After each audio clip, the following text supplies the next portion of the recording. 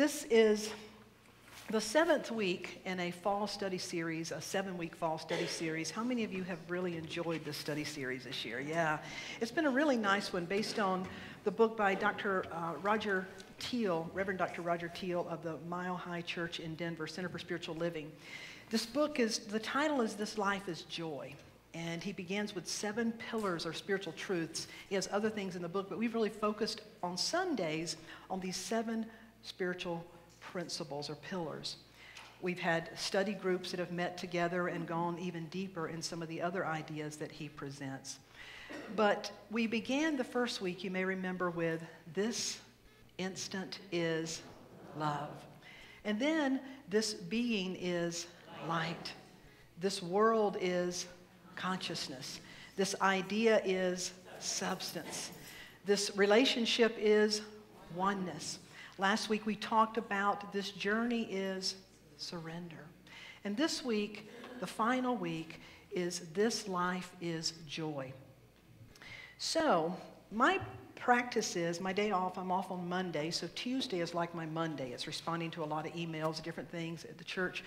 Wednesday morning early, I began by sitting with the title, the idea. Well, you know what this past Wednesday was? And I went to sleep early Tuesday night, so I woke up to the election results, and then I sat down and said, okay, this life is joy. That's my sermon title this week. Yeah, I kind of wondered if... in seminary they always taught us, don't ever let a sermon title get in the message of the way of a good talk. And so I thought, well, do we need to go back a week, that this journey is surrender? And some people in the first service, if you were here last Sunday, I told a story about how golf, people from Britain went to India and wanted to play golf and made these beautiful golf courses, but they forgot one thing: there are monkeys in India. So as they began to play golf, the monkeys would grab their balls and golf balls and throw them all over the place. So they built walls, they created distractions, and nothing worked. And so eventually they created a new game called Play Ball, where the monkey drops it.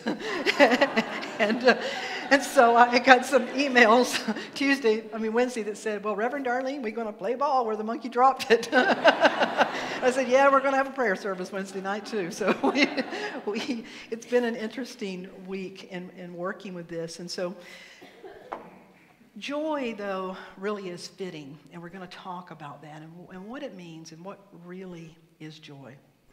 And to help us get us there, there's a question that I would ask us. I'll ask now and I'll ask again later, but that is for us to be mindful and to really begin to consider, what are we carrying with us?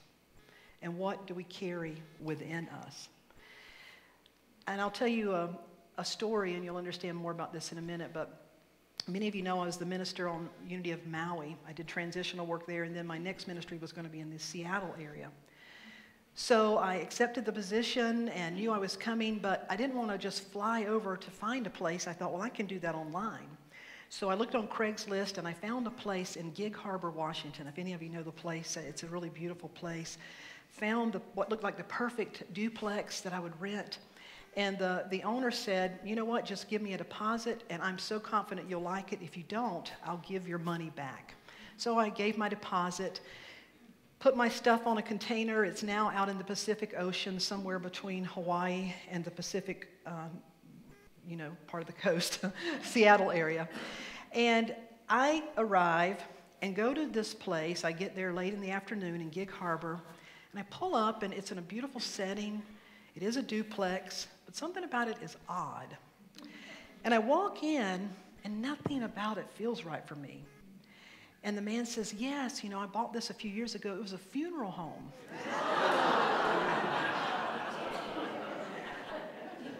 And I've converted it. Look,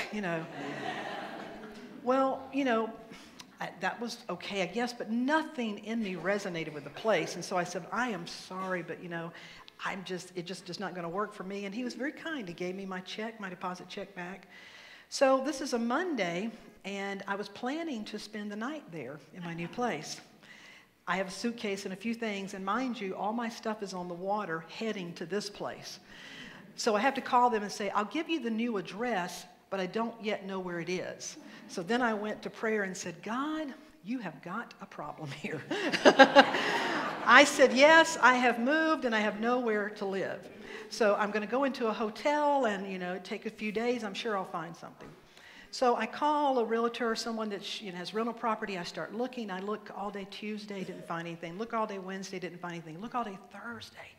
I'm like, oh, my Lord, I'm just not finding anything. So Thursday night as I go to bed, just as I turn out the light and lie down in the hotel room, I hear, look on Craigslist. And I thought, I've looked on Craigslist for, 3 days. Besides, I found the funeral home house on Craigslist. But I hear it again, and I know that voice. Look on Craigslist. I turn on the light, dig out my laptop computer, open it up, and lo and behold, a house just popped up. Somebody just listed a house in an area that would work for me. And so I wrote down the number. It was late then. I wrote down the number, and I set my clock. I got up early, and I called at like 7 in the morning. I talked to a gentleman, and I said, is this for real? I saw this house. And he said, yes, my wife and I need to move. We were planning to sell it, but it didn't sell. And so we've decided to put it on the market to rent it for 6 months. And I was thinking, well, if he'll rent it for 6 months, he'll rent it for a year, and that'll work for me. And I said, I'm coming right over to see it. So I got ready, and I went over to see it. And by the time I get there, there's a couple shaking his hand, holding a piece of paper, walking out the door. I thought, oh, Lord, because just walking in, I could tell, I love it. This would be perfect. And I looked at him, and he said, well, they're going to go look at one other place. We hadn't signed anything, but they're very interested. And I said, well, please show me. So I look at this house, and it is exactly what I want. And in talking to him, he would rent it for a year. And so now it's time for me to sell him on me. That you need to rent. Go ahead and rent to me. Forget those other people. They left. They're looking at something else. You don't know about that. So I need to sell him on me. So I pulled out the minister card. And I said, you'll run a credit check. I've got great credit, and I'm a minister. I'm coming in for Unity Church of South Sound, and so you'll always be able to find me. If anything goes wrong, you're going to know who I am. And so just as I'm saying that, this noise goes off. So let me take you back to the noise. So when I went from Maui to Seattle, before then I came to North Carolina, the eastern part of the state, to visit my family during this move. So I had just gotten back from North Carolina, and I had upgraded from a flip phone to my first iPhone. And while I was there, my niece and nephews, who of course were teenagers and already had iPhones, were teaching me all these things about it. One of the things they showed me was how you could customize your ringtone. And so I just gave them my phone and said, each of you put on a ringtone that you like, and then when it rings, it'll be your special song. I didn't think about it anymore until that moment in that man's home when I just was saying, I have good credit and I'm a minister. And he said, oh, you're a minister. This loud song started singing. It kept getting, and it said, I'm going to whoop somebody's ass. Oh, I'm going to whoop somebody's ass. But it said that part real, and I'm like, in the world is that? And then I realized, oh my God, that's coming out of my phone, my purse. And so I'm hoping he doesn't hear the ass word. And so I scrambled to get it and try to turn it off, but I answered it and then hung up. And so I'm just trying to ignore that it happened. And we continue. He said, now tell me again. So I'm trying to tell him. Well, because I answered and turned it off, my nephew calls back. I'm going to whoop somebody's, Finally, I had to stop, dig it out, and I said, I am so embarrassed and so sorry. And it's my youngest nephew, who was 13 at the time. And I explained what I did, and I said, I don't know how to operate this phone, and I have no idea why he put that on there. But I said, I have never whipped anybody's, and I don't plan to. That's not who I am. And it just created another opening. He said, oh, so you have family. We begin to talk about family. Well, the man rented the place to me. So God is good. But the thing about that, why did that come to me this week when I was meditating? Have you ever noticed those kind of things come up when you're trying to meditate? But when it came up this time, I thought, how often have we taken something, somebody's given us something, how often are we carrying around stuff that we don't really resonate with it? It doesn't really represent us. You hear what I'm saying? That we're carrying around and we don't even know it until something happens and it goes off. This week, this election period has been the ugliest election that any of us have ever experienced, I believe. Certainly any that I've experienced. But what we need to pause and remember is the ugliness, the fighting, the anger, the disrespect, the disdain, the prejudice, all of this stuff that is ringing out. It did not just get created. That stuff has been carried around inside of us collectively, lurking in the shadows, hiding just beneath the surface. And what has happened is there's been a great shaking that says it's time to come out of the shadows. You need to own your stuff. You need to be responsible. If you feel that way, then have the courage to say it in the light. And I truly believe that as a community, as a country, that we stand on the side of love. We stand on the side of inclusivity. We stand on the side of dignity and respect. And so it's easier to deal with stuff. We'd rather it go away. But when it's in people's hearts, when it's in some of our hearts, and you don't even know that it's there, it needs to come to the surface to be healed. Reveal what needs to be revealed and heal what needs to be healed. And in that bizarre way, that brings me joy. Because we sure have a lot of stuff that is now no longer being hidden. It's free to be put out there. And now that it's put out there, we can make choices. And it's calling each and every one of us to get clear about, what do I want to carry inside of me? What do I identify with? What choice will I make? And what actions will I take? And so I hope that you will join me in becoming even more involved. That's what it's calling us to do. Amen? Amen. And so when you really get that and understand that, as I said, that whole thing in meditation, it came back to me because it said, Darlene, are you carrying around anything else? Do you have anger? Do you have feelings of inferiority or superiority? Do you have any disregard for the earth? Do you have any places where you just care about you and yours and not the whole? You know, that's the question we're being all asked, to really look inside, open up those places within ourselves, and make choices, and thereby create a country and a world that works for everyone. And I believe we are well on our way. Sometimes it gets ugly before it gets pretty, but we're well on our way. So hold on and know that. And in knowing that, as I said, is great joy. So this week, the last week, this journey is surrender, and today this life is joy. To me, that's a perfect paradox, if you will, for life, because life hangs between that. It's the authentic surrendering of when I go to the end of all that I think I can do, of all that I think I am, there I come to discover the great I am. I come to discover a greater dimension of all that I am. So it's between the letting go and joy. That's really the ordinary, that's everyday life. That is where we live. So what is joy? If you were around here Friday night at that concert, that was joyful. Amen. That was just incredible. Often, though, we confuse the word joy with happiness. You see, happiness is dependent upon conditions. When things are going well, we are happy.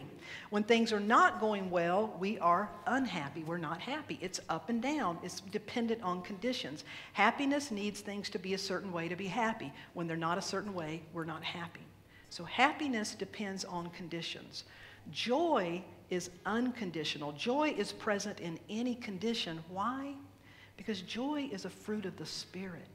You see, whether you know it or not, and I believe everyone here does, you are a spirit being. You are a spirit being human. And you have a spirit. You are a spirit. And then the fruits of the Holy Spirit are things such as love, joy, peace, forbearance, gentleness. These things are qualities that don't depend on conditions. These things are who we are. And when everything else is moved away, that's what comes out. If you press an orange, what do you get? Orange juice. Its essence is released. If you squeeze a lemon, what do you get? Lemon juice. Its essence is released. An apple is pressed. Its essence is released. When we are pressed, our essence is released. And as both human and spirit, substance and spirit, we can be releasing the ego part of us, the part of us that may be identified with just me and mine and self and fear. That may come out and fight and scream. But if we fully express, as we begin to fully release ourselves, we will come to discover our core essence. Because our core essence is this being is light. And this instant is love. That at our core, we are light and we are love. Amen? At our core, we are light and we are love. That, my friends, is our saving grace. Because if that is true, if at our core we are light and love, then when the pressure gets so tense and so hard, eventually what has to rise to the surface is the essence of all that we are, and that is that light and love, and that is what is happening. So what is joy? Joy is a fruit of your spirit. Joy is a part of you. Joy never depends on conditions. Joy is always there. The scriptures have a lot to say about joy. A joyful heart is good medicine, but a crushed spirit dries up the bones. Weeping may endure for the night, but joy cometh in the morning. Do not suffer, for the joy of the Lord is your strength. My strength is the joy of the Lord. That joy is a promise because it's a part of our nature. But you have to remember, joy is not happiness. You may be sad, you may be angry, you may be confused, and joy is still a part of your being. Joy is available. I'm not suggesting that there aren't going to be moments you look around and say, where did my joy go? You may have those moments, and they may last for a little while. But the thing is to hold on, to lift your spirit. You see, my definition is joy is a lifted spirit. That when we lift our spirit, we are lifted in spirit. When I lift my spirit, I am lifted in spirit. Would you say that with me? When I lift my spirit, I am lifted in spirit. And that's what joy is. Joy is a lifted spirit. And the willingness to keep lifting your spirit, lifting your spiritual awareness, lifting the truth, keep lifting that in the midst of whatever is showing up, to continue to lift that. And that keeps us connected to this joy and this peace that passes understanding. It's the fuel that we need right now. It's the taproot to our soul being fully expressed. That's what joy is. And so how do we find it? How do we get it? I Googled, just for curiosity, finding joy. Over 2.8 million things came up. Apparently, a lot of people are trying to find joy right now. Finding joy in this and in that, every imaginable thing and unimaginable thing, finding joy. Well, finding joy is really a returning in your awareness, first and foremost, to I am spirit. I lift my spirit, and spirit lifts me. I lift my spirit, and spirit lifts me. So finding joy is first and foremost remembering who you are and remembering that promise. There's a story of a Zen student who said, life is hard. Life is bitter. I don't like the way things are right now. It's full of pain. It's full of anger. It's full of bitterness. The young Zen student went to a Zen master and said, I need help. My life is just so hard and so bitter. I don't know how to deal with it. Teach me. The Zen master said, go and get a cup of salt and an empty cup, a cup of water. And he said, brought him forward, and he said, take a pinch of salt and put it in your cup of water, and now taste. And the student put a pinch of salt in the cup of water and tasted. The Zen master said, what does it taste like? And he said, well, it's bitter. It tastes like salt. I don't like it. And he said, come with me and bring the salt and bring your cup. Emptied the cup. He brought him to the river that ran through the village. And he said, take the same amount of salt and drop it in this river. And now bend down and get a fresh cup of water and taste and tell me what you taste. And he said, it is refreshing. It is wonderful. It is fresh water. And he said, everybody gets salt in life. Whether you become bitter depends on your container. That when life becomes bitter, your container has gotten too small. You've lost sense of who you are as a part of the great I am. You are trying to deal with everything as this little individual I, rather than remembering your true container, that you are a form and an expression of all that is. And to return your awareness to that container, to allow yourself to be contained and part of the great river of life, and that bitterness just begins to dissipate. And so it's learning to hold both of those. It's learning to be present, that sometimes in your individual life there's hurt, there's pain, there's bitterness, and that calls us to feel it, to heal it. Do not try to perform a spiritual bypass. It will not work. I have tried. That you can't just jump over. You can't just Pollyanna-ish. You can't just bury it, because it is buried alive. I've tried it. How many of you have tried it? It's buried alive. It will come up. That's what's coming up now, is things our culture has buried alive. They're coming up to be healed. And so to realize that in this individual cup you're going to have these things, but to the degree that you identify, Jesus said, I am in the world. I'm in the world. I have my cup, but I am not of the world. I identify as the great I am. And knowing that makes all the difference in the world. It truly determines how you show up and what's possible for you, what's available to you, what you're capable of doing. Your whole life changes when you know that. And so what is joy? Joy is your spirit, the fruit of the Spirit. And how do we get it? We get it by identifying as a part of the great I am. Joy will show up in our life in many different ways. I'm going to read this again, what Jean shared, because Wednesday, when I got up and I've been in prayer, this came through. I actually posted it on Facebook. This is what rose up in me, because part of what joy is passion. Today I rise and shine and stand on holy ground. I commit again this day to stand as an ambassador, advocate, and activist for the sanctity of all life. I am my brother's keeper. I am my sister's keeper. I am keeper of the earth and all sentient beings. I commit to turn up the volume of love, dignity, and respect for all. I commit to stand up and take loving action as needed. I will not become numb or disconnected or pretend I don't see harm or wrongdoing. I will not remain silent when love needs a voice. Not only do I proclaim a gospel of inclusivity and love, I am now actively involved in championing our emerging world of a beloved community. You see, when I couldn't feel joy exactly in a happy way, I could feel deep passion. And that passion led me to joy, because I'm passionate about making a difference. I don't know what that's going to look like.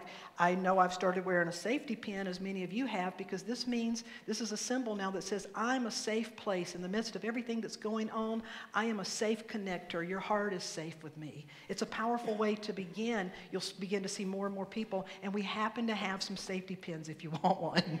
There's some in the back for you. So to realize that joy sometimes shows up as passion. It shows up as an experience of the fullness of life. Recall those times when your life feels full. It feels good. There's joy there. Joy shows up in times of giggling and awe. There's nothing more joyful than a child. Children are just naturally joyful.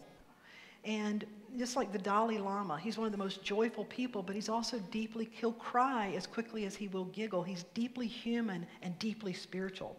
And so connect to what makes you giggle. Be spontaneous. Let joy have its way with you.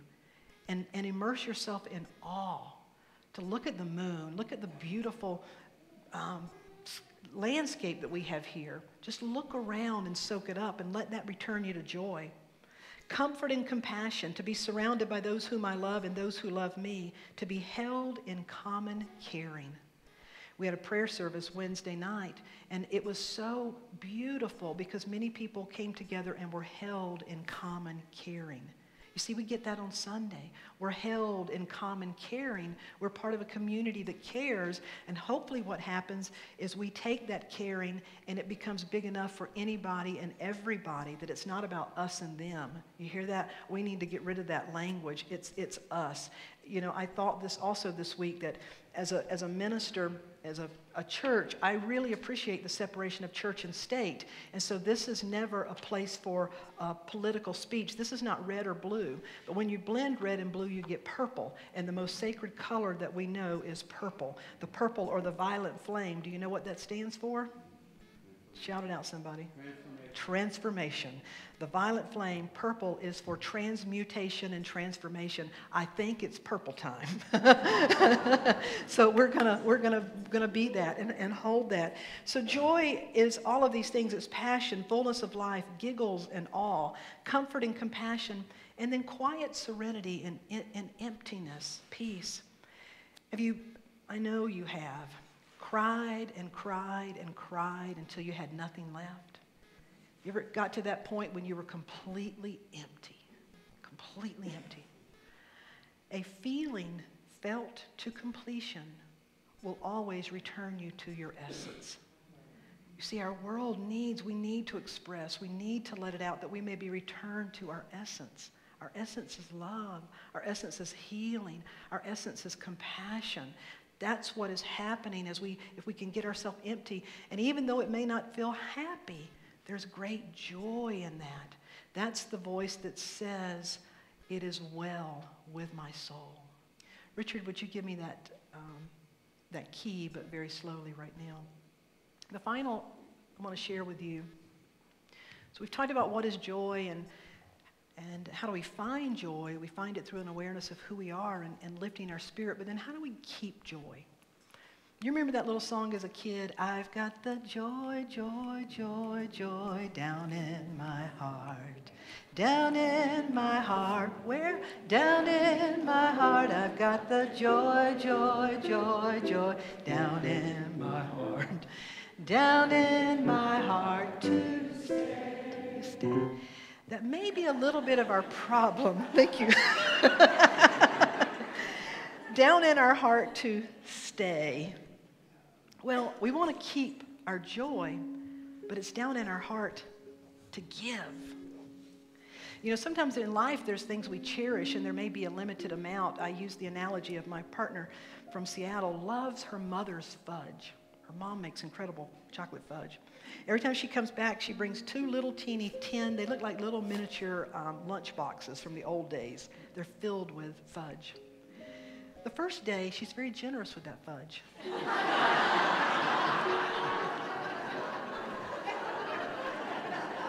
The second day, perhaps. After a day or two, I can't find those little boxes.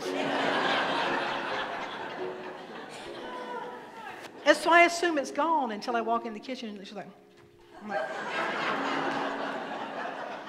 your teeth are brown and you smell like fudge. Where is it? You know, there's certain things that are like so precious, we just want to hold on to it. It's okay to hold on to your fudge. But don't try to hold on to your joy. Give it away. You see, when it comes to these things of spirit, love is here to be expressed. And in the expressing, you become the channel. It just flows through you. There's no end. Joy is here to be expressed. As you spread joy, as you lift spirits, as you are generous, as you are kind, as you do these things, joy flows through you. The children of Israel in Exodus, we know the story of the children of Israel, the Hebrews being a mighty nation. And then as they begin to grow and outnumber the people of the land they were in, the people of that land begin to enslave them. And what kept the children of Israel, the Hebrew children, going was music. They would hide their harps and their lyres, but at the end of the day, they would go out. They'd gather by the river, and they would play their music, and they'd sing together.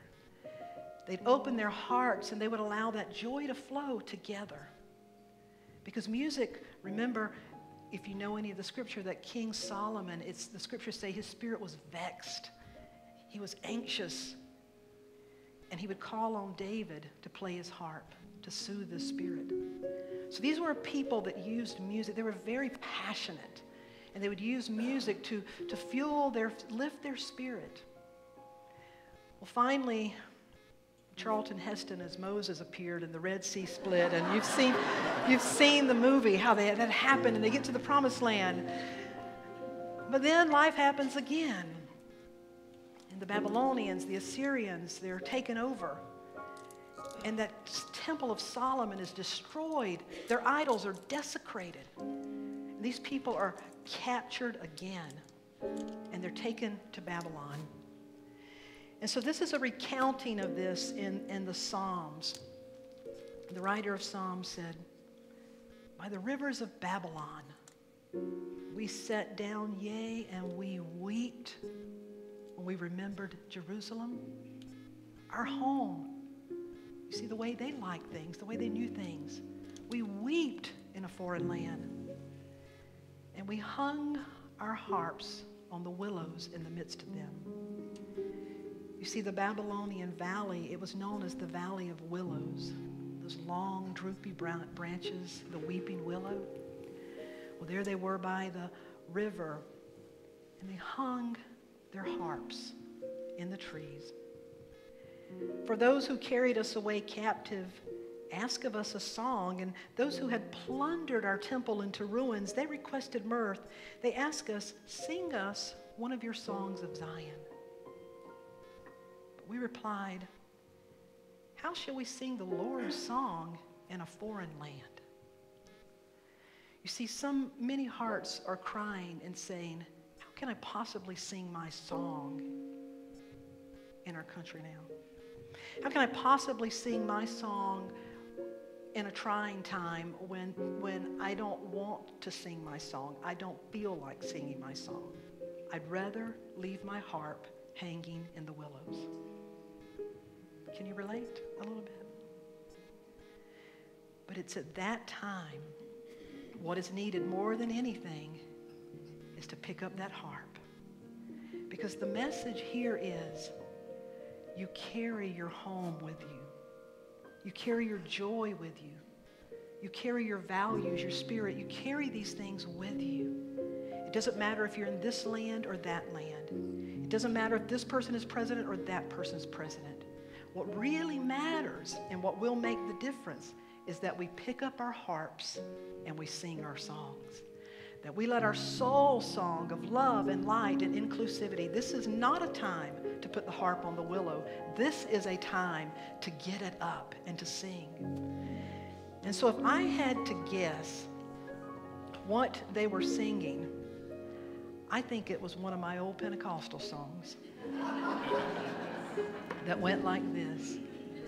I'm pressing on the upward way, a new heights I'm gaining every day, still praying as I'm onward bound.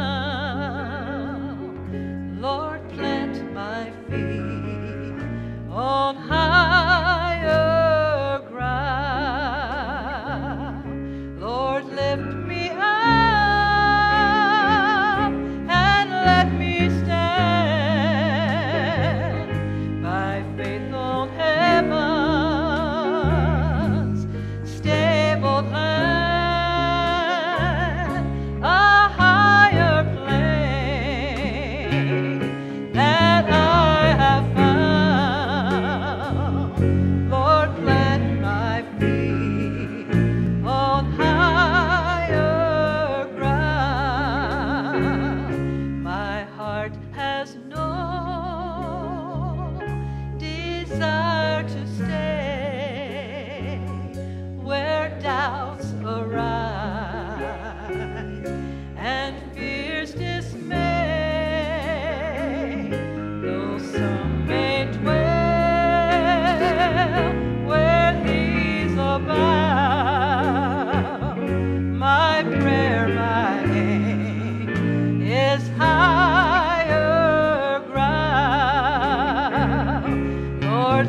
me.